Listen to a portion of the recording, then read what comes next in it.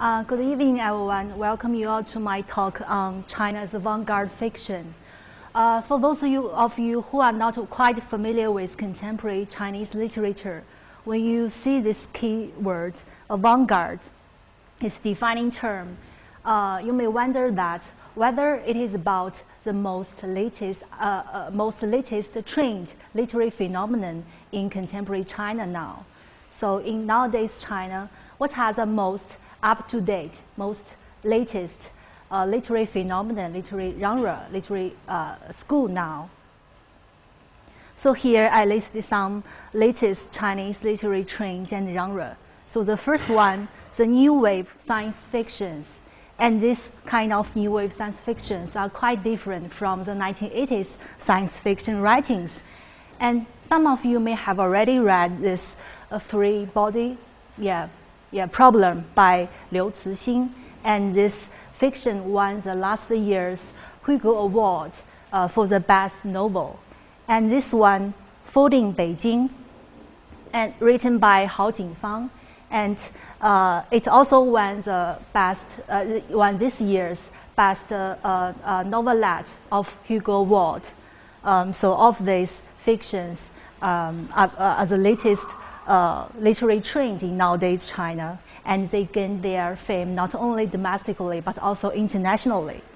Okay, so the second one, the dialect written fictions. So this kind of fiction are not written in standard Mandarin, but written in different dialects and about different local people's lives. And like this one, written by Yan Ge, The Family of Joy, and Fan Hua by a Shanghainese writer. And this one was written in Sichuanese, and this one was written in Shanghainese. So none of them was written in standard Chinese.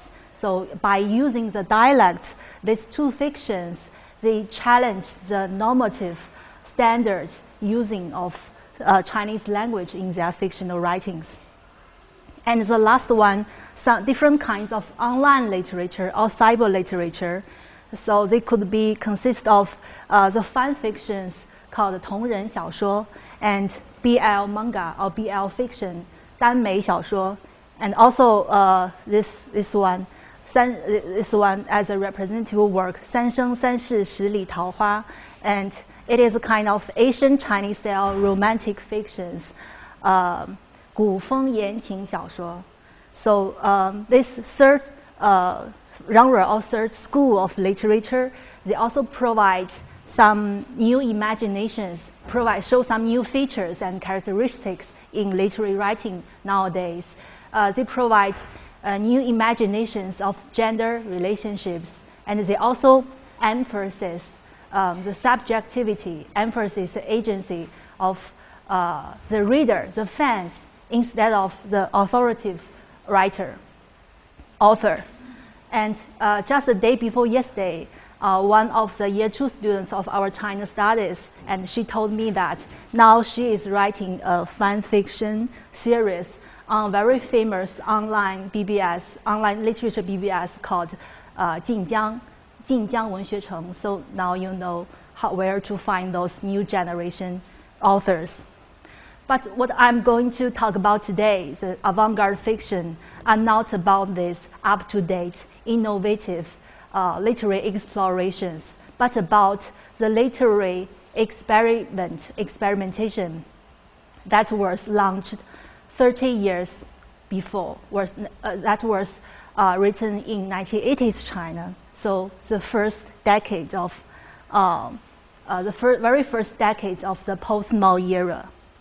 So nowadays there are lots of publications about 1980s China, and there are some personal memoirs, and there are some interviews and also oral history about 1980s China. If we look at the titles of these publications, let me sing songs for the 1980s in memory of 1980s, and here in the 21st century, let me pay a tribute to the 1980s China. So from these titles, you could see that this 1980s China really means a lot to a great number of Chinese people.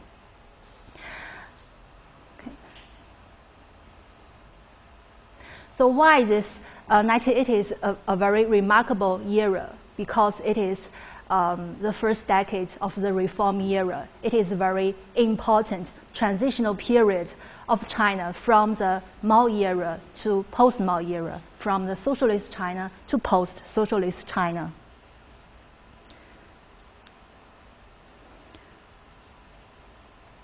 So let us first look at this keyword, this defining term, avant-garde.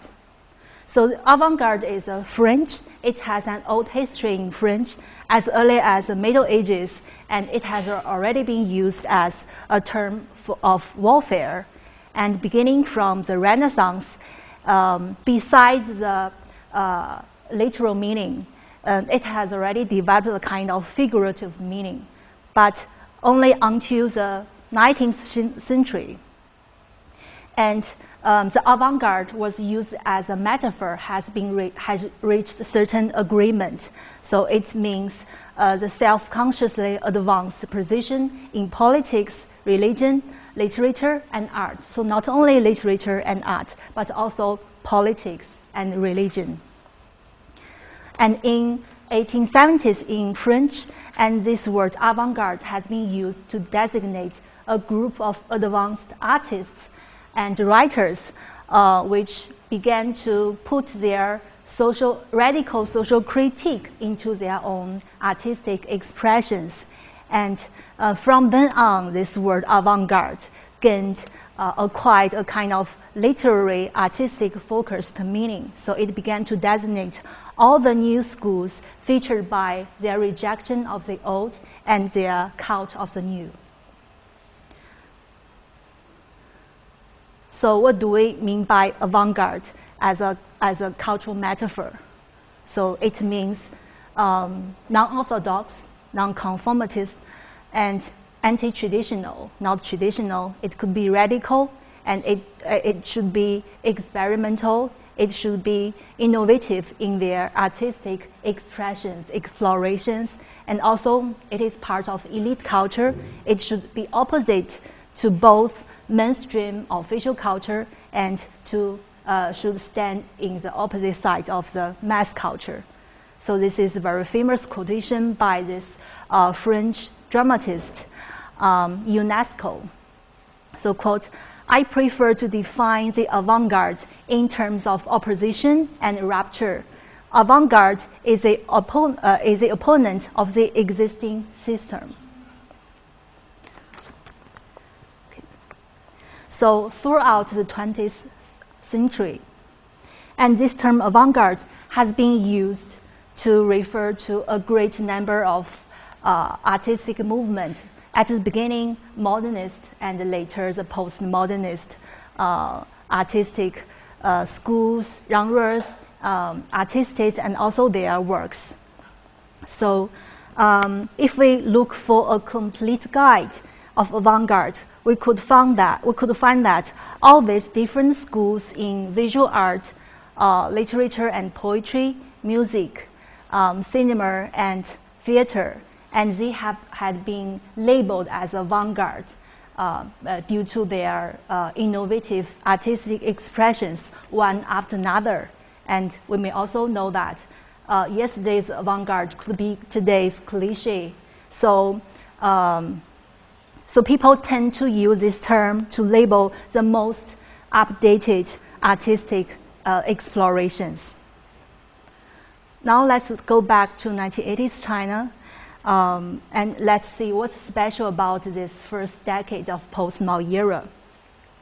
So there are profound political and economical transformations, changes happened in this era, and this very dramatic social transformations also brought the dramatic changes in in cultural development.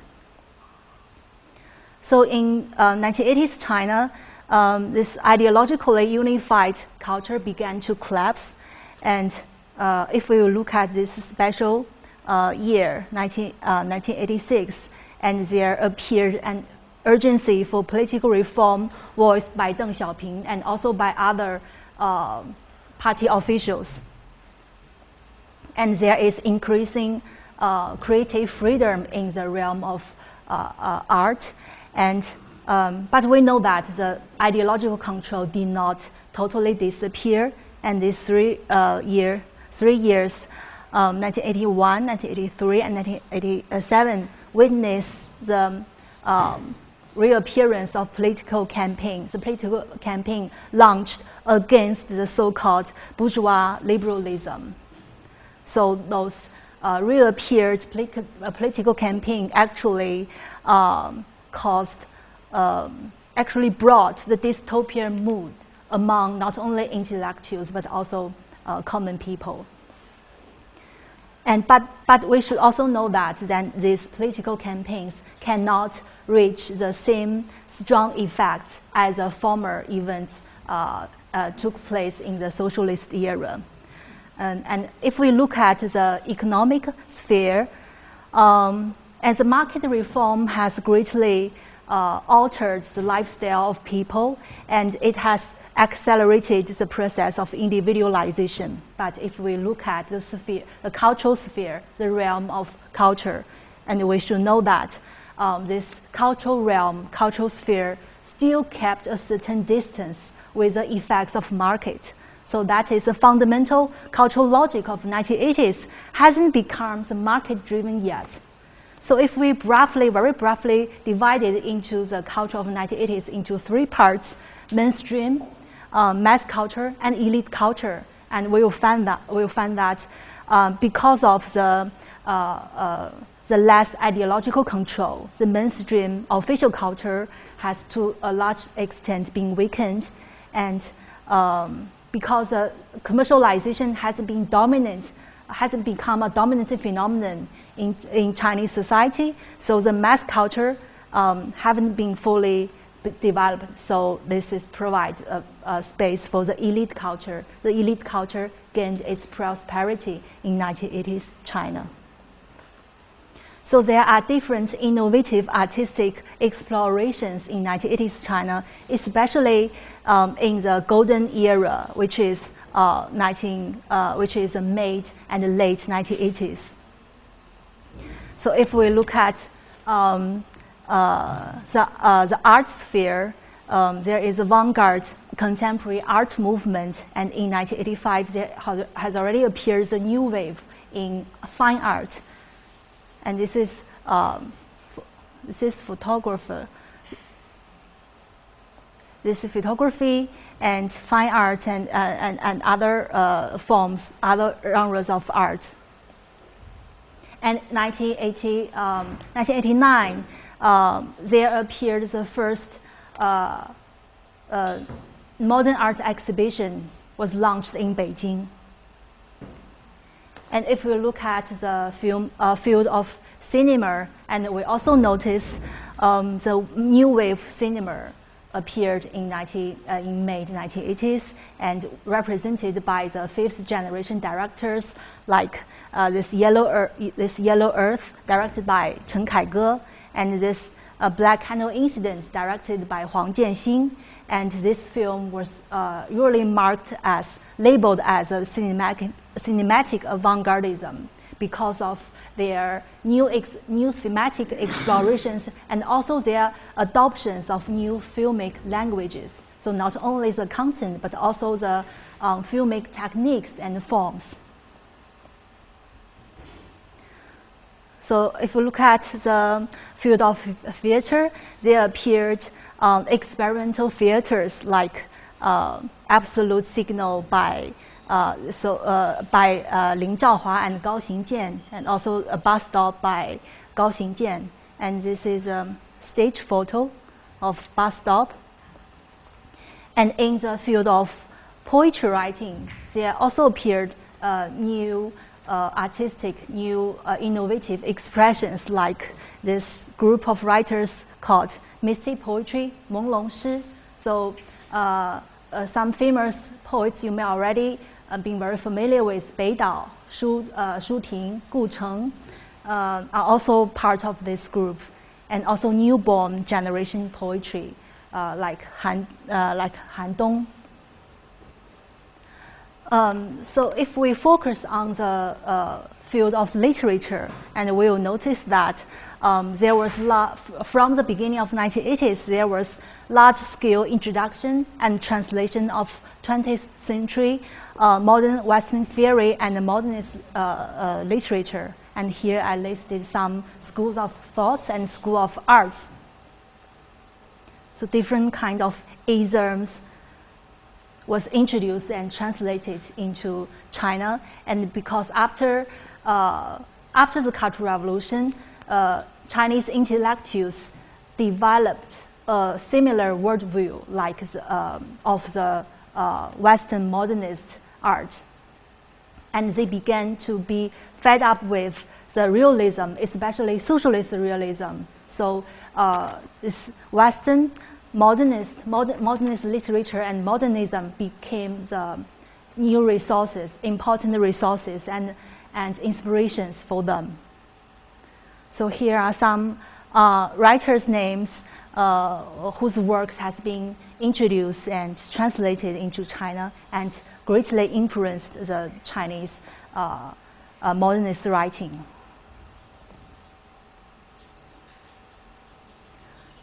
So under the great influence of these modernist works, and there are 4 innovative literary schools appeared in 1980s China: modernist fiction, truth-seeking, avant-garde, and new realist fiction. And I choose avant-garde to talk about is because that it is the most radical artistic experiment innovations among these 4 schools. So here comes the avant-garde school, 先锋派, and it was experimental fictional practices by a cluster of young writers under the aegis of literary journal Harvest, and during the mid and late 1980s. So it was greatly influenced by those modernist theory and artistic works, and they stepped further into the innovations of literary styles and pursuit of postmodernism compared with the former modernist literary experiments represented by Liu Sola and Xu Xing. So every artistic school and movement has their manifesto. So here's the manifesto of avant-garde school. It was an essay written by a very famous writer Yu Hua. And here is the original Chinese text. And Yu Hua, and he argues that a deceptive style, so here by deceptive he actually means fabricated or artificial. A deceptive style form could help one approach the real, the truth. But the realism style in the past only leads to a superficial reality. And he also talked about the relationship between language and reality. So you could see this linguistic turn also happened in the field of Chinese literature.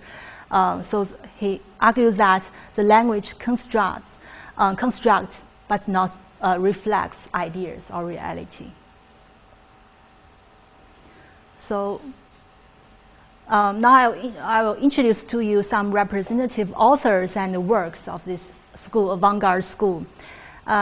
First is Ma Yuan. He is one of the two forerunners of this school, and he's famous for his experiments in narrative techniques. And Ma Yuan, in his fictions, he explicitly indicates that his fiction is an invention, is a fabrication. And he's famous for his lot of Tibetan stories, like this one, the Lu of the Gandhi's 缸底式的诱惑, and he adopted an anti-traditional, a very modernist way to narrate mysterious Tibetan stories.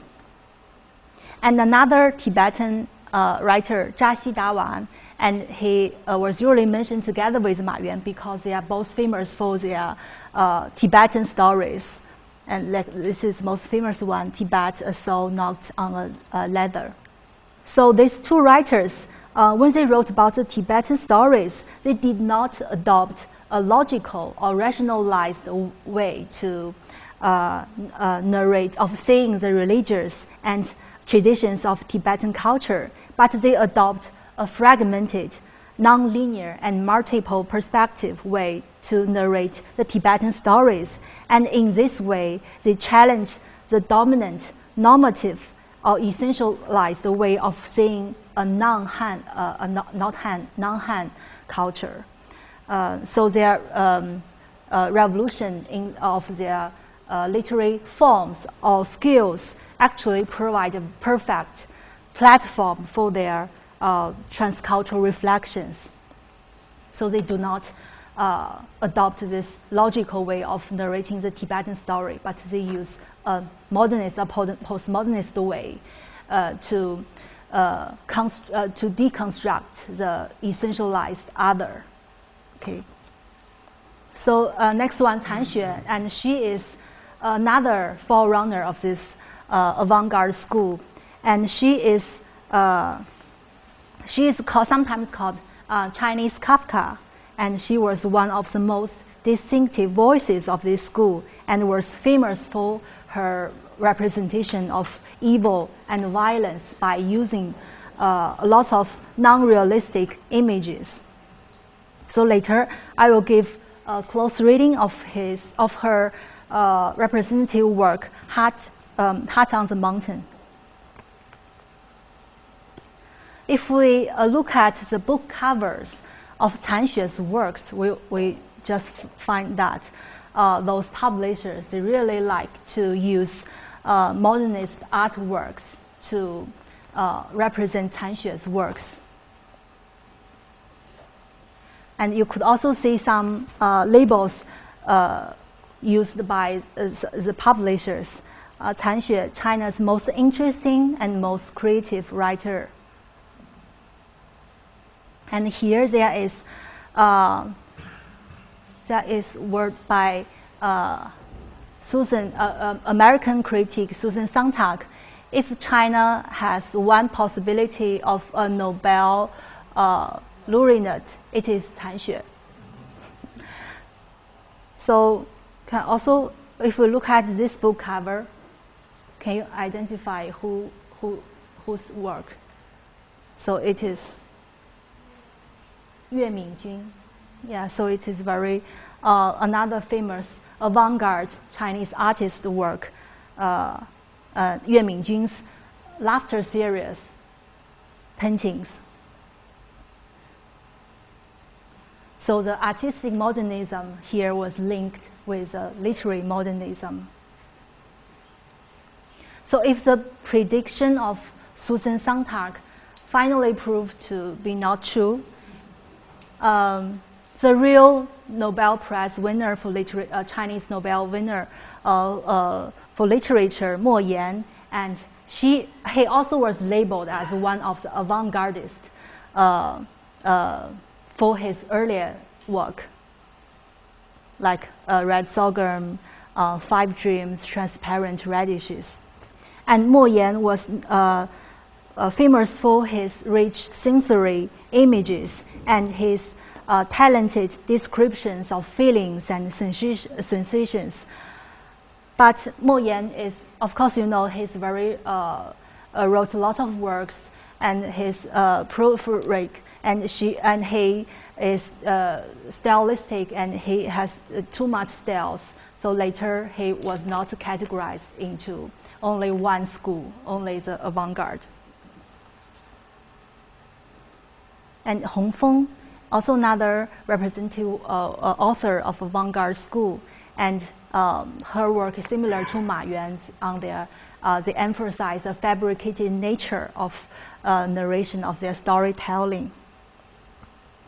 And Yu Hua, very important writer of this avant-garde school, and he's famous for his fascination of writing death and violence. So if I just recommend one novel, one fiction of his, I will recommend this one, 1986. So it was a story about a man who was persecuted in the Cultural Revolution, and he was exiled far away from his hometown. And several years after, he finally come back to his hometown, and he found that he could not bear the mental suffering. He could not bear the traumatic memories, and finally commits suicide. So this man was not died of the real persecution, but died of the traumatic experiences, the trauma caused by the persecution. And Ge Fei and Su Tong, and they too, they are famous for their alternative. They provide alternative way of writing Chinese history, especially Chinese history of Republican era. So they likes to write personal stories, family stories, which are mysterious and which did not have any cause and effects in their storytelling, and their version of Chinese history is full of contingency and also sometimes full of fatalism. And Sun Ganlu, and he's very famous for his poetic languages. And if we look at this work of him, and if we divided this story into lines like poems, and we'll find that this is a very good poem instead of a story, instead of a fiction. And Bei Cun, and he's also famous for his religious dimension. So what's the other characteristics of this avant-garde school? What are the some common thematic features? So there's no social political centered subjects or authentic, no social political centered subjects like scholar literature, reform literature, or introspective literature, which was popular in the beginning of 1980s, and they are not about the searching, the request of the authentic Chinese cultural roots, which was the main thematic concern of root-seeking school. And there was no rational or logical stories, no direct connections between events in the story and the real world. And a lot of writers like Yu Hua, Tan Xue, and they took great thematic interest in themes like death, sex, evil, and violence. So Ge Fei and Su Tong are also fascinated about writing about death and sex. And they have new attitudes towards history, and there's no ground narrative of history. And they reject the official socialist historiography and even the historical casuality. Artistic features, and they were well known for their experiments in literary forms and narrative techniques, and even like Ma Yuan, he tended to reveal the artificiality, to reveal the fabricated nature of storytelling, and they challenge the realism by using techniques of international modernism and even postmodernism, and there are evidence of literary postmodernity, like the preference for surfaces over psychological depth. So now I would like to introduce to you this very famous work of Tan Xue, and her representative work written in 1985, Heart on the Mountain. It was a haunting story. Although I told you that there's no rational, logical stories provided by those writers, I tried my best to summarize the storyline of this fiction for you. So what was this story about? So no one in the family except I, the narrator, hear a man who is locked up in the heart on the mountain behind the house, howling furious against the door. I climb the mountain to check, but it's blocked by sunshine and tiny white flames of the pebbles. Every day, I tidy up my desk drawers, and these deeds annoy other family members. My mother is driven crazy by my opening and shutting of the drawers, so she even thinks of breaking my arms. My drawers are made messy, and a few treasures of mine are thrown when I am out. My chess set is buried by them beside the well behind the house. I have to dig it out. I oil the sides of the drawer to avoid making noises, but Mom turns off the light of my room. Father does not know whether he lost a pair of scissors in the well 20 years ago is real or not. This troubles him for 20 years. When he finally tries to fish them out, he failed. The hair on his left temple turns completely white.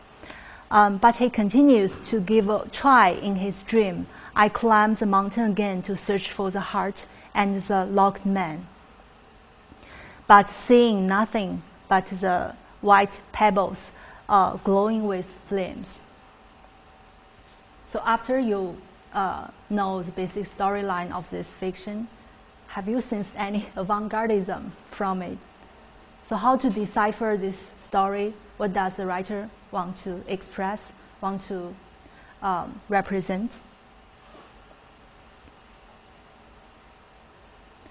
So here are some original paragraphs from the story. There are so many thieves wandering about our house in the moonlight. When I turn on the light, I can see countless tiny holes poked by fingers in the window screen.